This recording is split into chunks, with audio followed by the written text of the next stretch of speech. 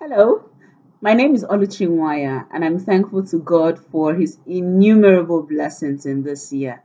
First and foremost, for the privilege to be sharing this praise report of mine with us all. Secondly, I want to bless God for His word in season, His word that came to us at the beginning of the year, that our souls had escaped the snare of the fowler.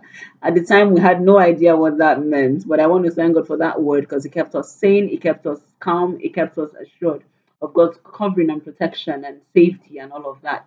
I'm a healthcare worker and I don't take it for granted that I go out and I come in, get exposed to people, and then all is well. I thank Him for His protection in the midst of doing my everyday duty and everyday job and all of that, and then not exposing myself nor my family to anything. I judge God faithful. Secondly, I want to bless God. I want to bless God on behalf of myself and my family. My husband was involved in a ghastly motor accident some months ago. And till tomorrow, I just think of it and all I can say is thank you, Lord. The story could have been different, but His mercy said no. I'm grateful to Him for that. I am grateful. I am grateful. And I return all praise to His holy name. I also want to thank God for my children, for safety, for sanity, for keeping them. I mean, they've been cooped indoors almost practically the whole year. But I mean, God's mercy, God's grace has covered them. There's been no accidents, no illness, no issues.